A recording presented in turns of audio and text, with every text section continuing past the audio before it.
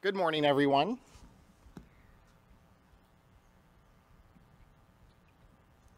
I'm really grateful to get to speak with you this morning.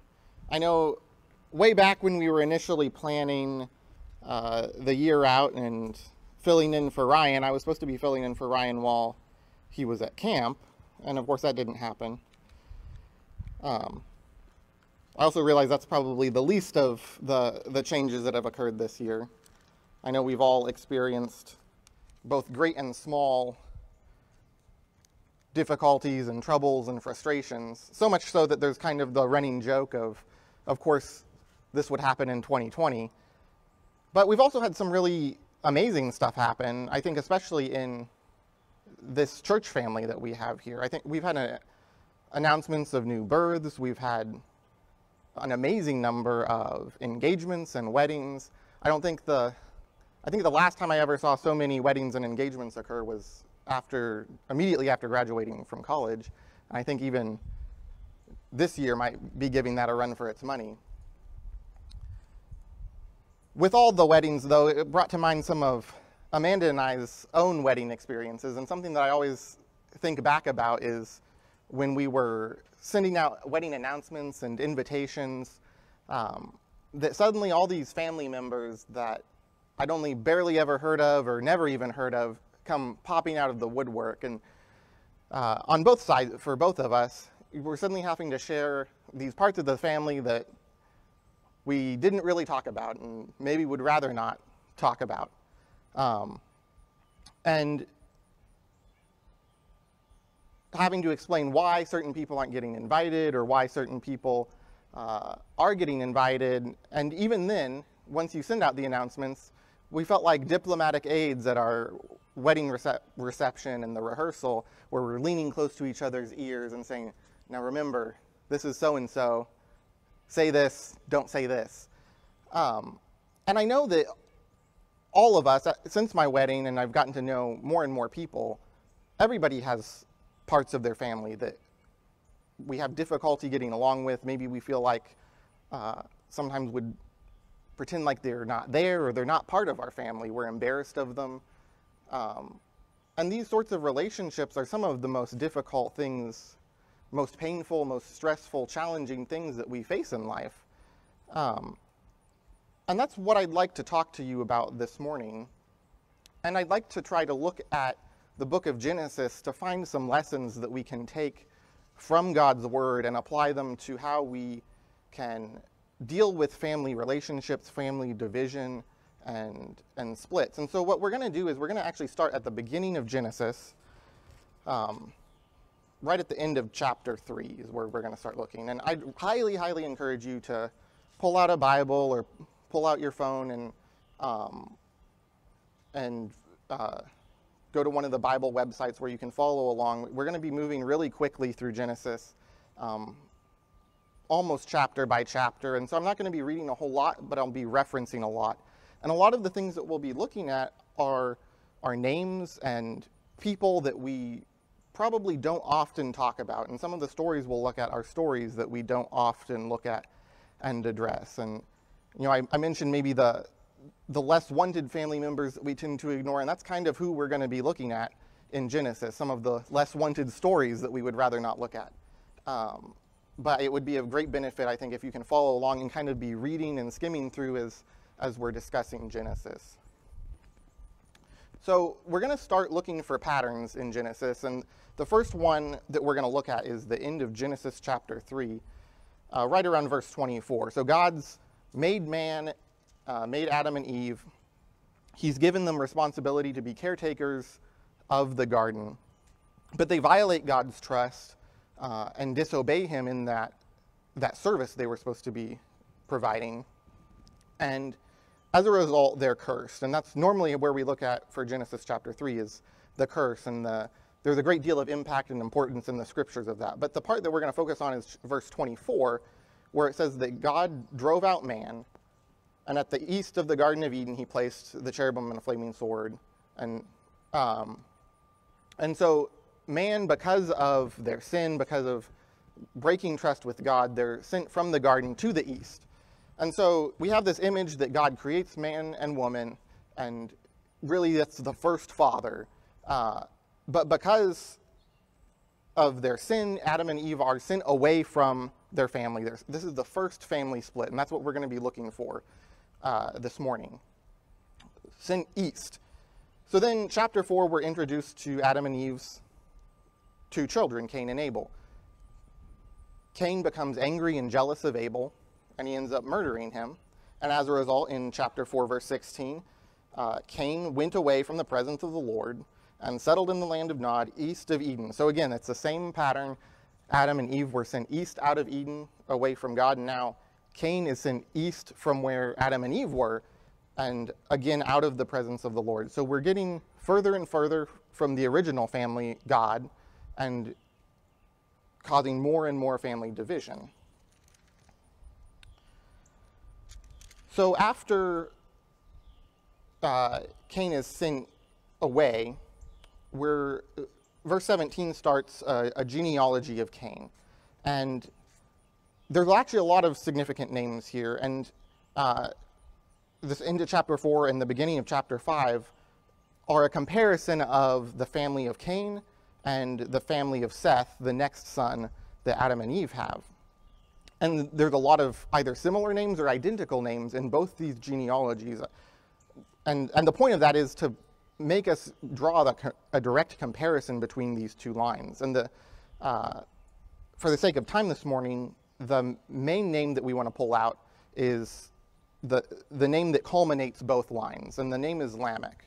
So in chapter 4, verse 23, we see Lamech, who's the descendant of Cain, and in verses 23 and 24, we see that he thinks very highly of himself, and we see that he's a very violent man, so much so that he references what God tells Cain is deeply distressed by being sent away, and he says that anybody who finds him is going to kill him. And God says, no, I'm going to protect you. Anybody who gives you trouble, I will avenge you sevenfold. Well, Lamech references that in verse 24 and says, if Cain's revenge is sevenfold, then Lamech's is 77-fold. So he says, God's going to punish somebody sevenfold for messing with Cain. Well, I'm going to punish whoever messes with me 77 times. So he thinks very highly of himself, and he's literally referencing, I'm going to multiply violence against other people.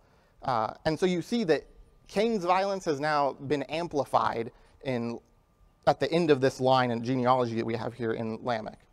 By contrast, in chapter 5, around verses 26, we see Lamech, who's the descendant of Seth, and he has a son named Noah, and he specifically says in verse 29 that Noah means out of the ground that the Lord has cursed, this one shall bring us relief. So the contrast is one line is amplifying violence, the other line is seeking for peace and relief. And so this family split has grown deeper and deeper and further away from each other. In chapter 6, right at the end of chapter 5, verse 32, Noah has 3 sons, Shem, Ham, and Japheth, and they're going to be very important to us. So chapter 6, we have the world gets more and more evil. People become more and more like the Cain Lamech, and God destroys the world with a flood, but he saves Noah and his 3 sons and their families. So let's flip forward a couple chapters to chapter 9, and we'll be looking around verses 18 and on. We have our first awkward, uncomfortable story that we're going to look at. So Noah's family and his 3 sons, they've survived the flood, and they've left the ark, and they've settled. But Noah becomes drunk, and really, really drunk, and just passes out in his tent naked. And his son Ham walks in on him. Now, I want you, as uncomfortable as it is, to put yourself in Ham's situation. I think for the most part, everyone probably would feel deeply uncomfortable with this situation. But Ham chooses to take advantage of his father's vulnerability and goes and tells his brothers about it. And the sense here is that he's disrespecting his father, he's disrespecting Noah, and taking advantage of Noah in his most vulnerable state. And by contrast, the other 2 brothers, Shem and Japheth, show the appropriate respect for Noah, and they protect him and his dignity. And so as a result, in verses 25 and on, we see Noah, he wakes up and he finds out about what's happened, and he curses Ham, and specifically he curses his son, Canaan, and then he blesses Shem and Japheth. And so, verse 25, cursed be Canaan, the son of Ham, a servant of servants shall he be to his brothers. So previously we were seeing that when these family splits occurred, they were geographically separated from each other. Now, though, we see Noah's cursing Canaan, and he's saying, you know what, you're not part of the family anymore. You're a servant to the family. Oh, you know what, you're not even a servant to the family. You're the servant to the servants of the family. So Canaan is completely rejected from the family. In chapter 10, we have the genealogies of the three sons of Noah. And what I want us to highlight is in verse 6, you have the genealogy of Ham, the one that's cursed. And there's a couple names that are going to be important to us. And the first is Canaan, that we already referenced. And the second is Egypt. He's going to come up too. But in verses 15 and on, it's talking about Canaan and his descendants. And of note, his descendants settle in the cities of Sodom and Gomorrah. So let's keep going on then. Let's turn over to chapter 11. In verses 10, we start the genealogy of Shem. And that culminates around verse 27 with a guy named Terah. And Terah has three sons again. We're kind of seeing a pattern here, right? Terah has three sons named Abram, Nahor, and Haran. Haran has a son named Lot, but Haran dies. And so Lot is kind of taken under Abram's wing. So Lot is Abram's nephew, but since his father's died, then Lot is taken in with Abram. So the relationship we're kind of focusing on here is it's almost like a son relationship that they have. Let's move on to chapter 12. Chapter 12 is a really big chapter. Right at the beginning, God comes to Abram and he makes a promise. And this promise is super significant to the rest of the Bible and to us this morning, because God tells Abram that to leave his house and to go to a land that he will show Abram. And so the imagery here is man was sent from the garden to a different land away from God. And now God is coming back to man. He's coming back to Abram and saying, now I'm going to lead you on a journey back to a land where I am at. And so we're repairing the split family and the damaged relationship that occurred at the start in Eden. And so because of that, he says in chapter 12, verse 3, that Abram's family is going to be blessed, and not only Abram's family, but all the other families in the world will ultimately be blessed. So we're mending the families, mending the broken relationships that have occurred. Now, if we're thinking ahead now, the question that we should immediately be asking is, following all these family splits is, okay, well now, who's this promise going to be following? And so we're going to look at that now. Let's flip a few chapters ahead though, to chapter 16. So we're asking that question, who is this promise going to follow? And that's what Abram and Sarai, his wife, are asking themselves. And they're saying, we're really old, we don't have any children, we can't have any children anymore. So we need to make this promise that God has, this blessing and promise that God has made to us happen. And so Sarai says, Abram, take my handmaid, my servant Hagar, interestingly, who's an Egyptian. Remember, one of Ham, the cursed son's descendants. He says, take my servant and have a child with her so that we can achieve this blessing. So they have a son this way named Ishmael.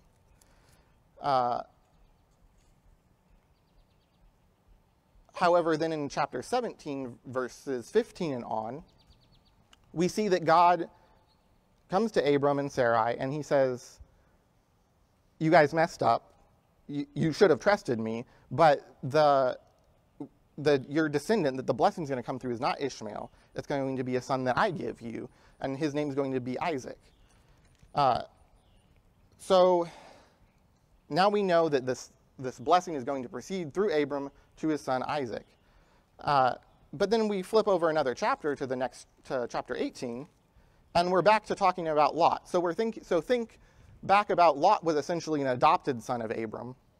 So now we're addressing, okay, well, what happens to Lot then? If Ishmael's not it, Isaac is it, what about Lot? And so the next several chapters is all about Lot and Abram's interactions with him. Leading up to chapter 19, around verse 23, Lot has settled in the city of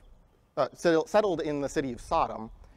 And remember, Sodom was one of the places that the Canaanites settled. The descendants of Ham, the descendants of Canaan, they settled in Sodom. And Sodom is incredibly evil.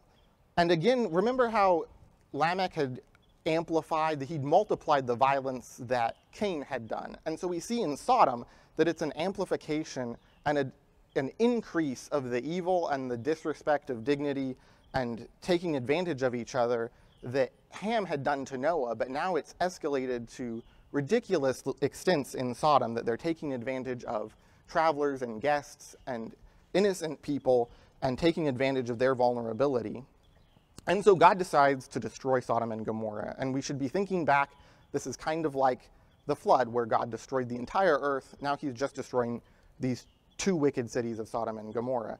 And like Noah, God finds a righteous family in the city of Sodom, and it turns out it's Lot and his family. But only Lot and his two daughters survive. And they escape from Sodom, but his two daughters they realize that they don't have any children, there's no one to continue the line. And they come up with this plan that they're going to get their father super drunk, and they're going to rape him so they can have children. And this should immediately make us think again of Ham and Noah, except again, this is an amplification. It's gotten so much worse than even what Ham did. And so if we're questioning where this line is going to extend from, we know Ham was cursed for what he did, and Lot's daughters were even worse than Ham. So in our minds, we should be checking off like, okay, we're done with Lot. If Ham wasn't part of the family after what he did, then Lot and his daughters are definitely not part of the family. And so this is the last we hear of Lot and his family at this point. Their children that they have from Lot are a significant in the future in the Bible, but we'll not address them anymore this morning. Chapter 20, we finished with Lot's story. Now we're back to Abram.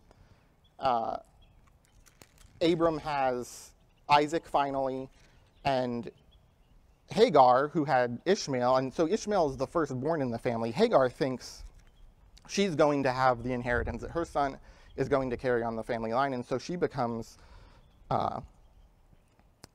starts giving Sarai a hard time and being disrespectful. And so Hagar and Ishmael are sent away because they're not who the line's going to come from.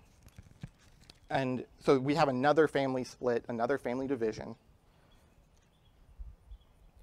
Chapter 24, the next significant thing we want to look at is Isaac has grown up now. It's time for him to get a wife. And Abram says, don't get a wife from the Canaanites. So again, they're not part of the family. We don't associate with them. So chapter 24 is about Isaac getting a wife who's not a Canaanite. And then chapter 25, we see Sarah dies and Abraham remarries, and we have a whole list of a bunch of kids that he has after that. But in chapter 25, verse 5, Abraham gave all he had to Isaac, but the sons of his concubines Abraham gave gifts, and while he was still living, he sent them away from his son Isaac eastward to the east country. So again, like Adam and Eve, like Cain, they're not part of the family, they're sent away to the east. Another family split.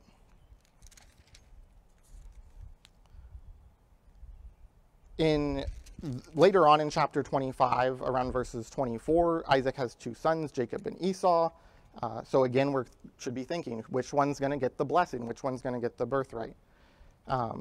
Chapter 26, God reestablishes the same blessing that he had with Abram, with Isaac. And so he reaffirms with Isaac that blessing about blessing your family, blessing all the other families, it's going to come from you.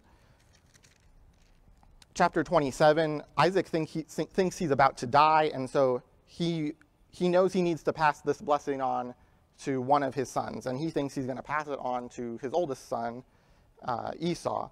But Jacob, with the help of his mother, trick Isaac, they trick Esau, and they steal the blessing from Esau. So now we know the next person in this line that we're following is Jacob, but we've had another family split, chapter 27, verse 41. Now Esau hated Jacob because of the blessing. And so think back again to Cain. He hated Abel. More of the same pattern, more of the same destruction of family and family splits.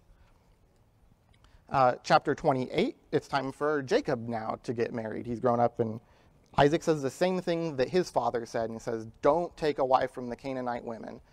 And so Jacob ends up marrying two women named Rachel and Leah, and also ends up with both of their handmaids, Bilhah and Zilpah. And so the end of chapter 29, around verse 31 and on, we see these children. And so out of these 4 wives, we see a total of 12 sons. So up until this point, we've had, at the most, 3 sons that we've been trying to figure out the family line from. Now we're really kind of reaching an apex in the story here that you should be thinking, okay, how are we going to sort this out? We have 12 sons. The ones we're going to focus on are the first 4 sons in line, Leah's children. And the first one's Reuben, Simeon, Levi, and Judah, the first 4 in line. But Jacob loves Joseph, the youngest, the most. Let's flip forward a few more chapters now. Chapter 34, we have another uncomfortable account, another uncomfortable story that we probably ignore a lot.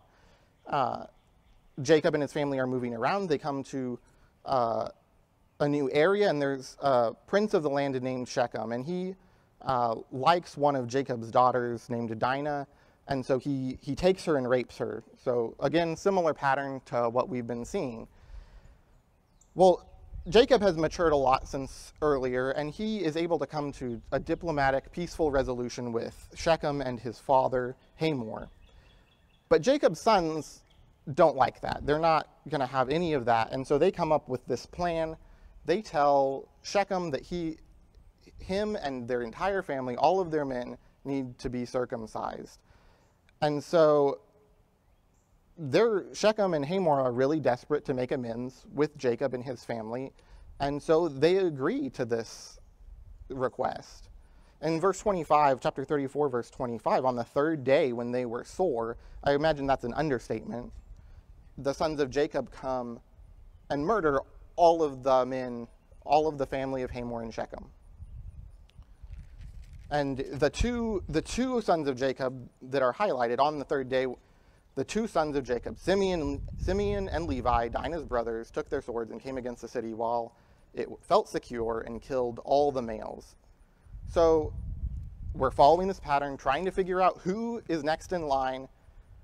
Well, we're pretty sure now we can check off Simeon and Levi. So the 2nd son, the 3rd son, they're not getting the blessing because they just murdered an entire city's worth of men for revenge. After all we've seen so far in Genesis, they're not going to be in the family line. So there's another family split. Verse 30, Jacob said to Simeon and Levi, "You have brought trouble on me." So not in good favor with Jacob. We move on a little bit to the next chapter, 35. We have Jacob's final son is born, Benjamin, around verse 18. And then we have one verse that is quickly passed over, also really uncomfortable. Verse 22, while Israel lived in that land, Reuben went and lay with Bilhah, his father's concubine, and Israel heard of it. So he basically sleeps with his stepmother. Now, it doesn't say anything more about it at this point, but again, from everything we've seen up until this point, we can pretty much write Reuben off as being a descendant. We wrote off Lot and his daughters. We wrote off Ham. And again, this is along those same lines, very similar.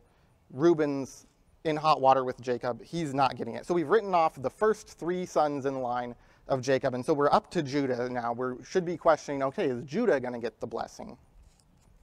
Well, let's keep going. Chapter 37, we're introduced with the family dynamic with Joseph and his brothers. And we see that his brothers hate him. Joseph has a dream that seems to indicate that he's going to be superior to all of them.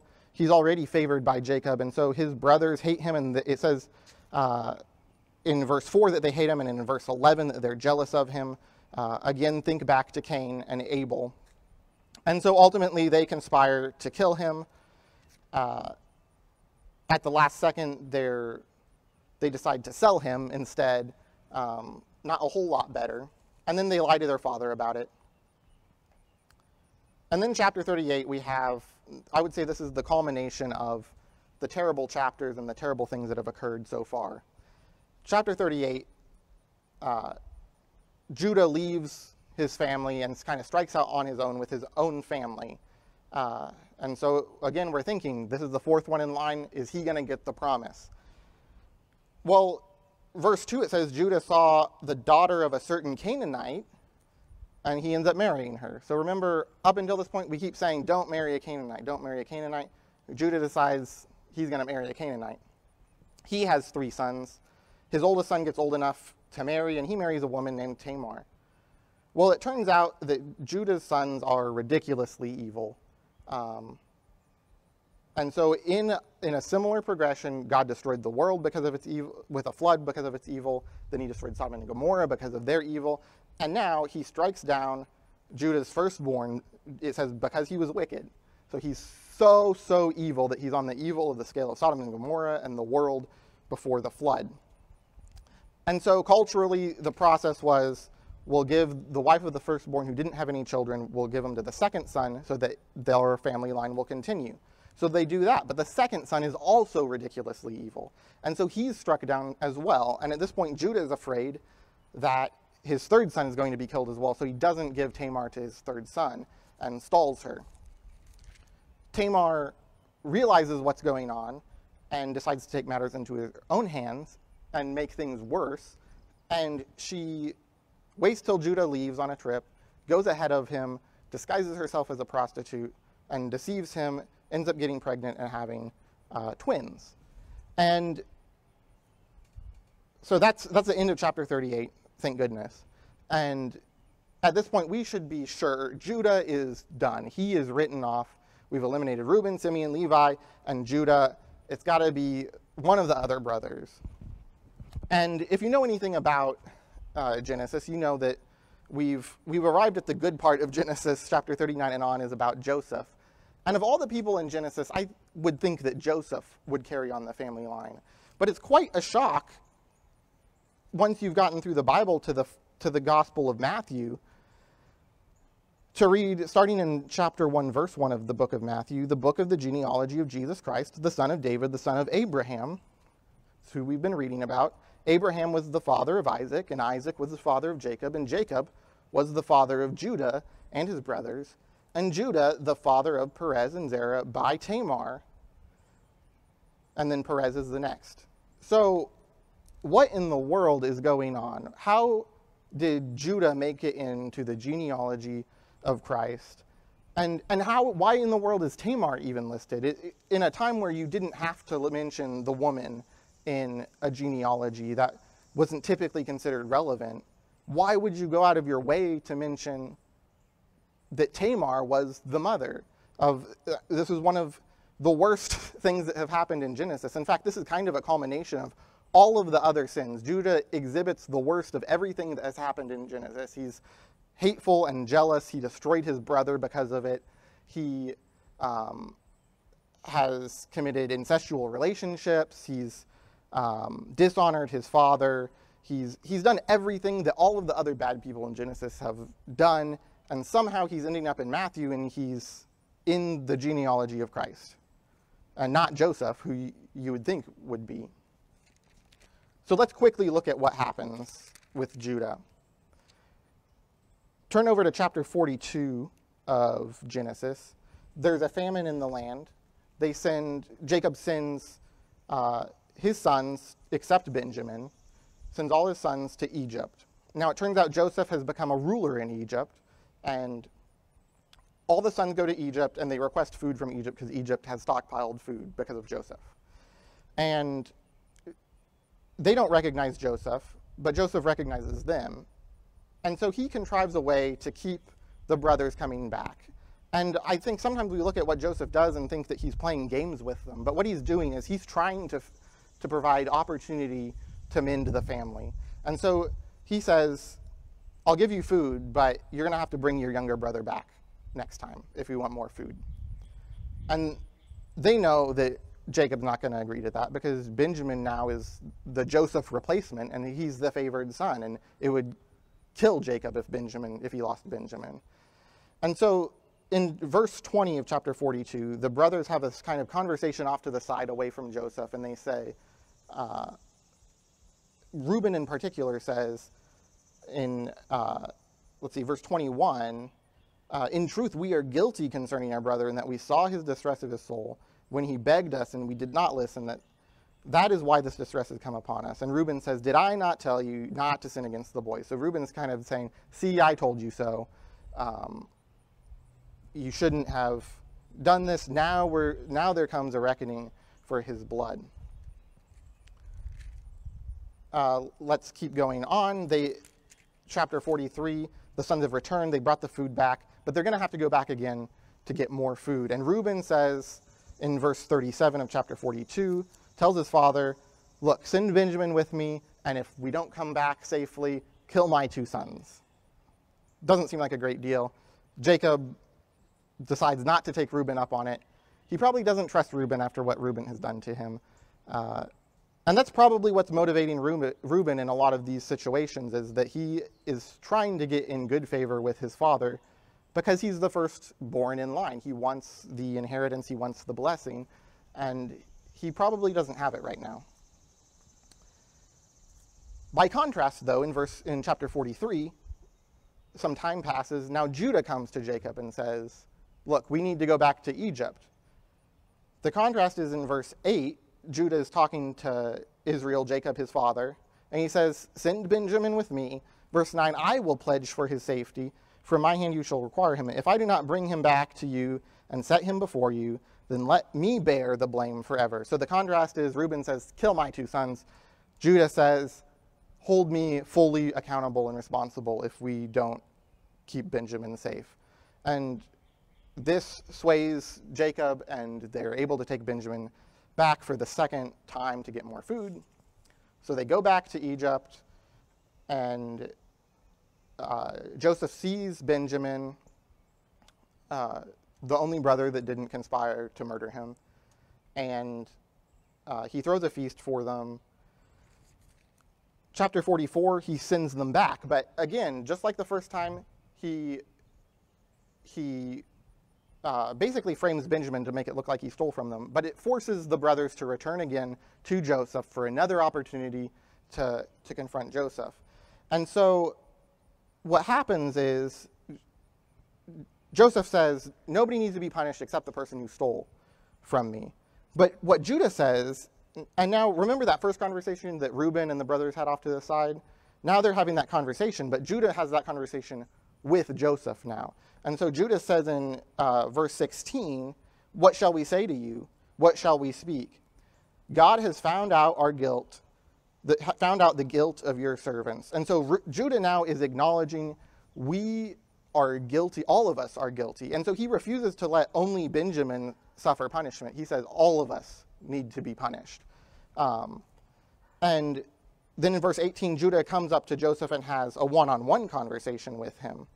And in this whole process, we lead up to verse 23. Now therefore, please let your servant remain instead of the boy as a servant to my Lord, and let the boy go back with his brothers. For how can I go back with my father if the boy is not with me? I fear to see the evil that would find my father. So remember the Judah that we knew previously that did all of those evil things, that was entirely selfish, hateful, jealous. And now he's at a point where he's willing to sacrifice himself, sacrifice his well-being, potentially his life, so that he can protect his brother and protect his father. He's gone from hating his brothers and being jealous and despising his father and lying to him and having a whole conspiracy behind his father's back. And now he's saying, all I care about is to protect my father and protect my brothers. Take me.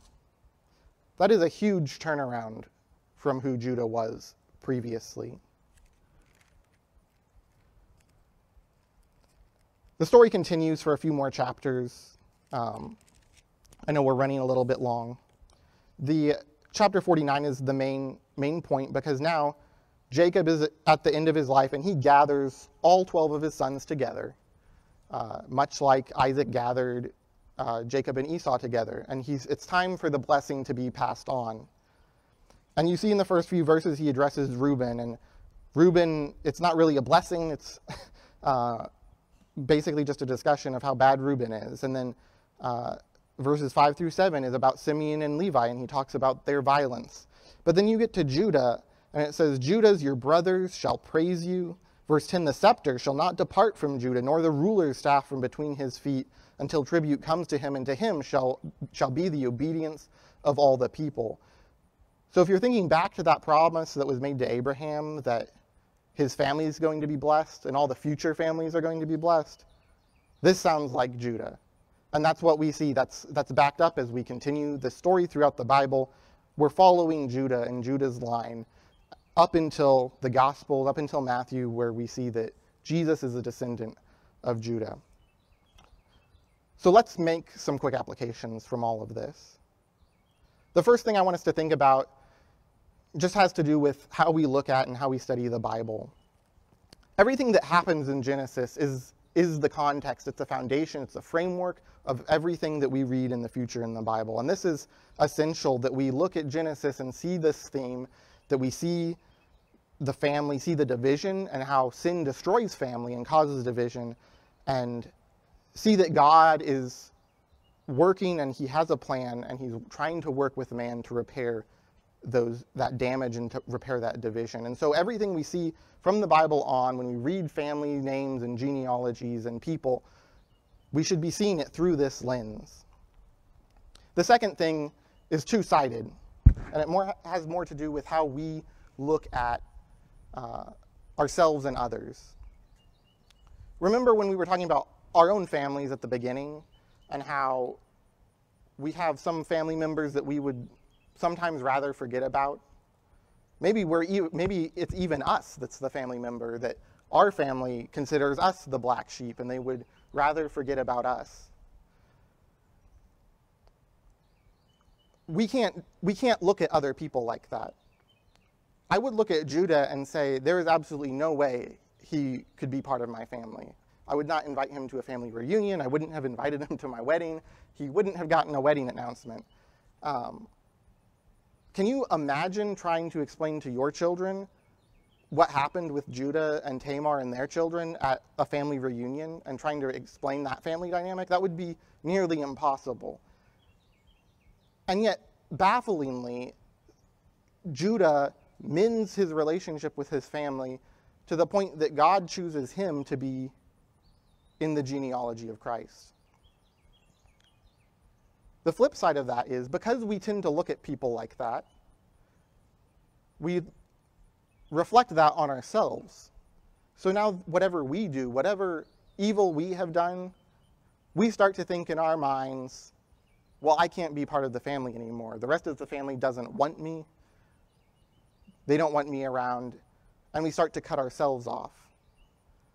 And the lesson is, anybody can be redeemed. This is a story, Genesis is a story of redemption.